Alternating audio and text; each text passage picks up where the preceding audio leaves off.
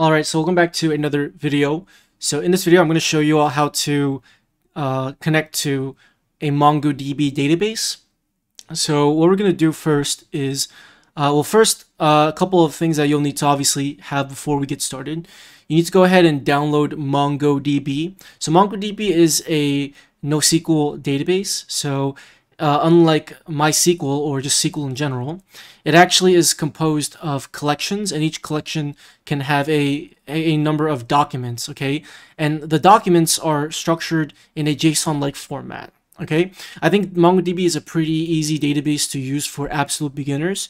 So make sure you go over to mongodb.com, go over to products, click on Community Edition, and then go ahead and make sure you download the community server. Make sure you select the current version, select the platform that you want to install it on.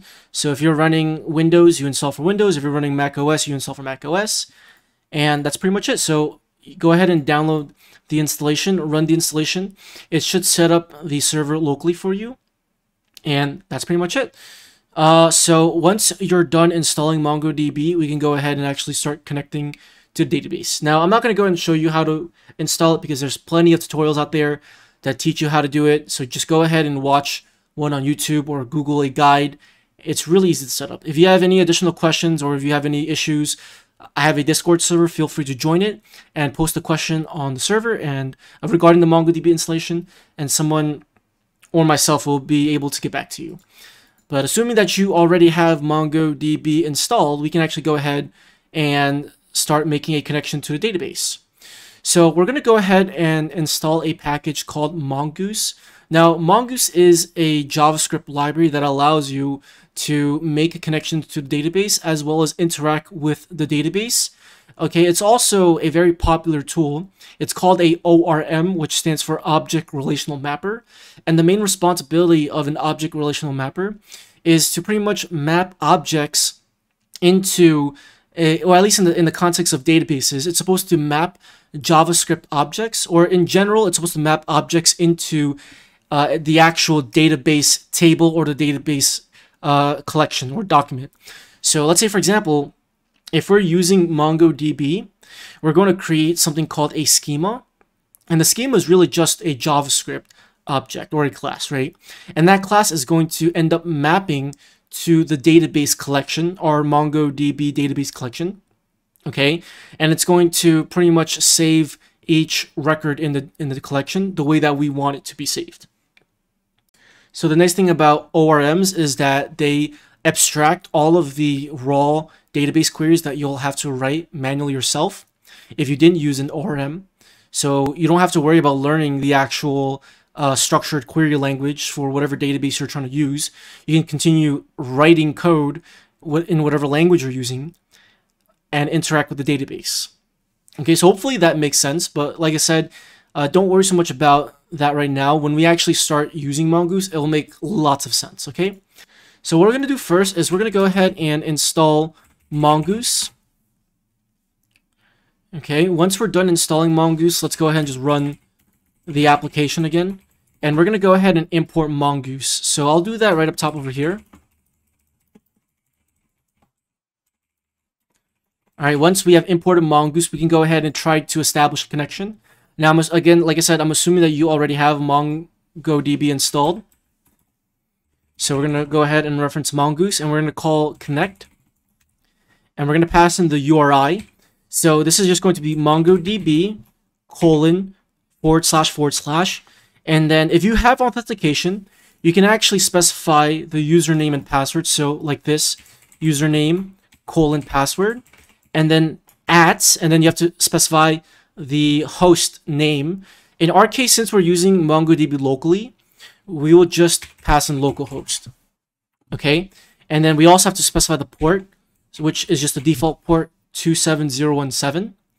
Okay, and then we're going to have to add the name of the database that we want to connect to. I'm just going to call this ExpressJS tutorial. Now, since we're not going to have any authentication, I'm going to remove this username password section, and we're just going to connect to the database like this. Now, in order to make sure that our database is connecting successfully, what we can do is we can go ahead and handle this .connect method, which returns a promise. So we can go ahead and call .den. And all I'm going to do is just console log connected to DB. And if there's any error, it will throw an error. So we'll catch it and we'll log the error like this. Okay, so if we look in the console now, it should say connected to DB. So the connection was successful. Now to test this out, to make sure that to make it so that it actually is connecting successfully, let's say for example, if we were to just get rid of the correct port and change it to an invalid port, we can see that it's actually going to just throw an error in a couple seconds. It should throw an error. You can see that it's not saying connected to DB though, so something is definitely happening, but it's not able to connect to the database successfully. I think it just takes some time for it to actually throw the error. I'm not sure why it hasn't yet though. Let me try restarting. Maybe we can pass in a callback function.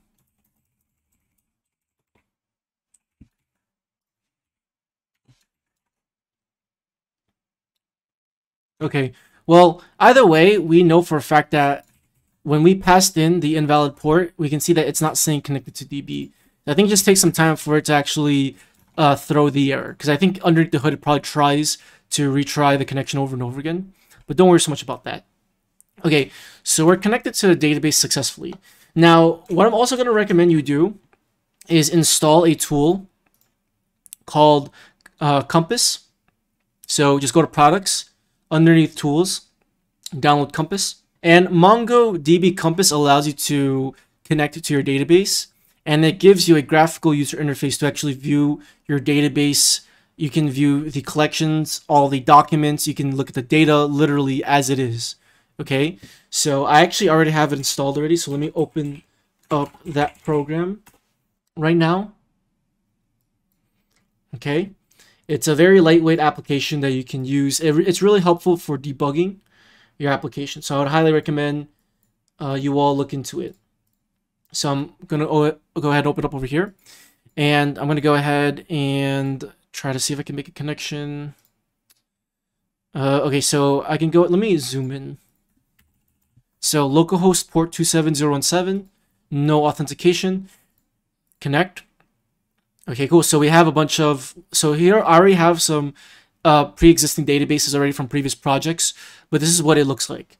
So if you want to, you can click on the database and you can go ahead and view the documents. Okay, now let's go ahead and just do this. Okay, we're gonna go into our code right now, and I'm gonna go ahead and create a folder called database.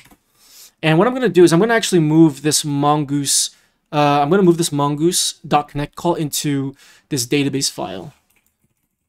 Okay, so that way we don't put everything in the main file. So let's do this. And then all we'll do is we'll literally just import that file right over here. So we'll do require database like this. Okay, so that'll literally just connect to the database, but from a different file. So we can kind of like keep our code a lot more clean. Okay, now what I'm going to do is I'm going to create a folder called schemas. And what we're going to do is we're going to create a schema. So a schema pretty much allows us to define what our data is going to look like. Okay, in our case, our MongoDB database is going to consist of collections, and each collection is going to represent a structured way of how our documents are going to look like in that collection. Okay, so what we're going to do is we're going to create a record for a user, and in order to do that, we have to create a schema. So I'm going to go ahead and create a user schema right now, and it's really easy to create a schema. The first thing that we got to do is import Mongoose. And then what we can do is we can just simply say const user schema equals Mongoose schema. And actually we have to call, we have to actually use the new keyword because we have to create an instance of schema. So const user schema is equal to new mongoose.schema. And this will create a new instance of our schema. Now inside the object, inside the constructor of schema, we can go ahead and define all of our properties and its data type.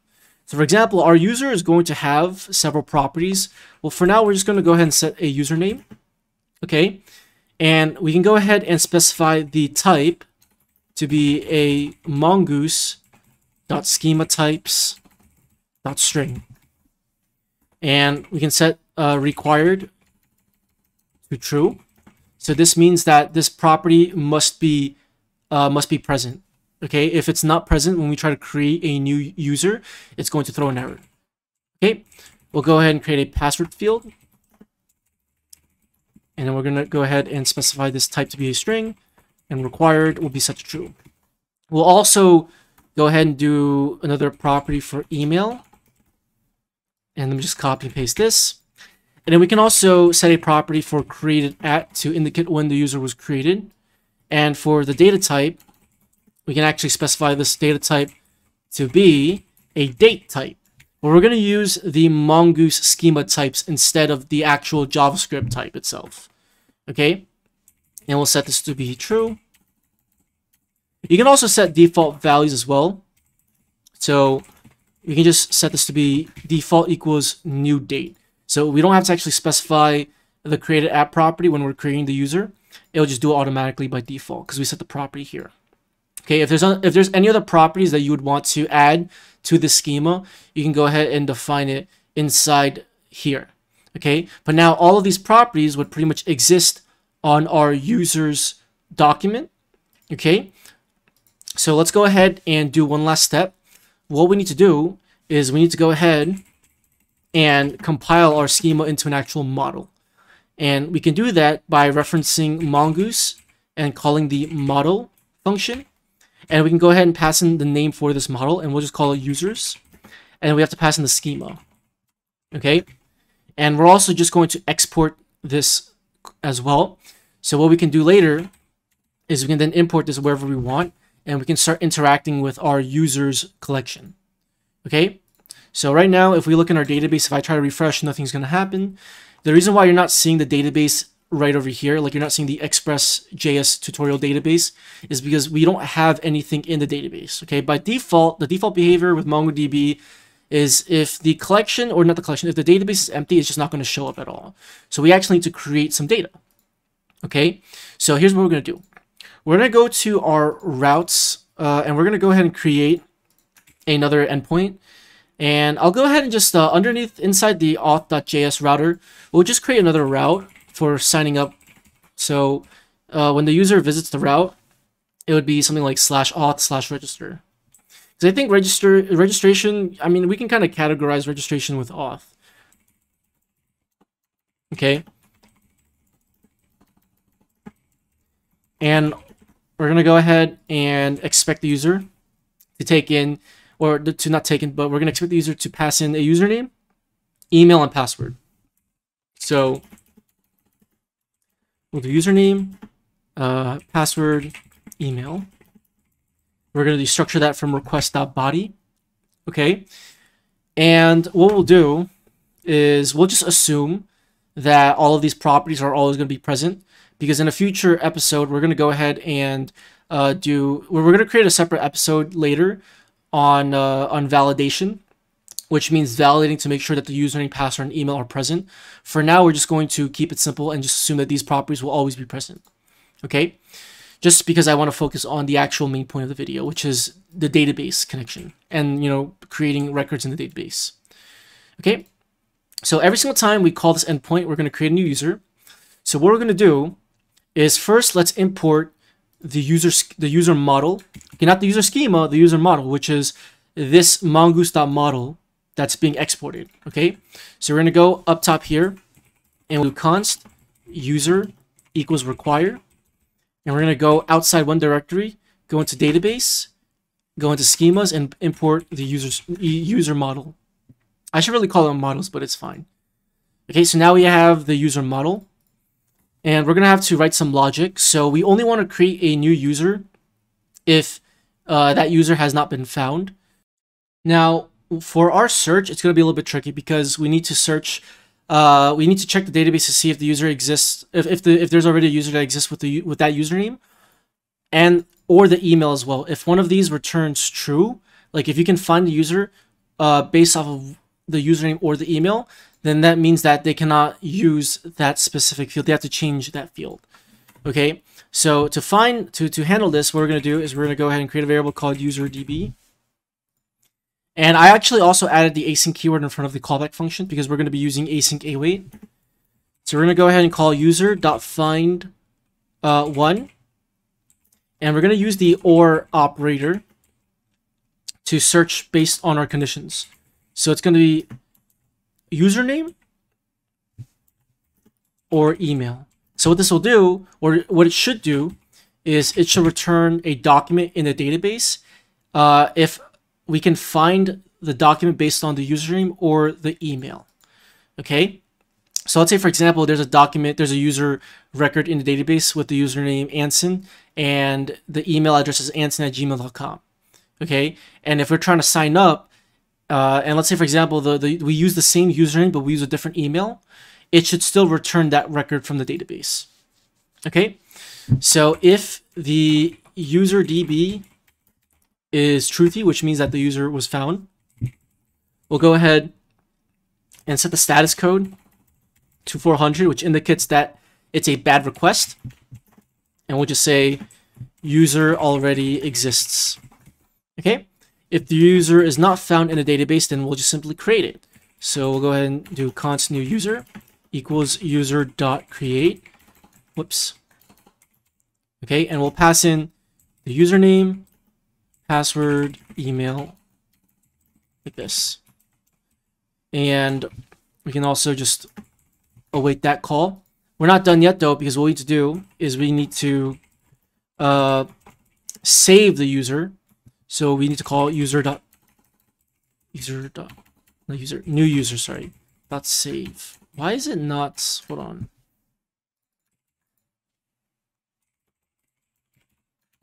Why does this not give me back the IntelliSense that I need? That's kind of cringe. Not sure why it doesn't give me back. Anyways, that should pretty much do the trick. And it shows you how to do this in the documentation as well. So you can see that we call .save. Okay. So let's go ahead and try this out in Postman now. So I'm going to go ahead and just copy this URL. And we'll do API/v1/auth/register. And we'll go ahead and pass in a JSON body. So username, Anson, password 123, and an email, anson@gmail.com. So we should get no errors. Seems like no error happened, which is good. Okay. So it seems like it was able to create the record in a database. If I refresh, you're going to see that we were actually able to create the record successfully, which is good. Now, I'm not sure if I actually need the .save. Let me actually try this again. Let me see. Okay, yeah, so it seems like we actually don't even need to call .save. If we just call create like this, it should actually just work the way it does. I thought we needed to call save for some reason. But anyways, so let's go ahead and send a response back. We'll set the status to 201. Well, actually, I'll just do send 201. Okay? Okay, so now we have two records in our database. We have a username, and then we have password and email. Now let's try this. Let's test out our logic, okay? So let's go ahead and try to create a new user with the same username and email. You're going to see it says user already exists. Now what if I change it to, let's say for example, I change it to the username Anson, and then the email is Anson1. It's going to still say user exists. What if I try Anson2 for the username, but I use the same email? It should still say user already exists, so we know our condition is working. If I change it to Anson2 for the username and Anson2@gmail.com for the email, it creates it, and there we go. So that's pretty much it when it comes to connecting to the database and creating records using a schema, okay? It's going to be pretty much similar when it comes to creating records. You search for a record. If it doesn't exist, you create a new one. If it does exist, you can return it. It also is based off of your business logic too and what you're trying to do. Okay, so hopefully this makes sense, and I will see you all in my next episode. Peace out.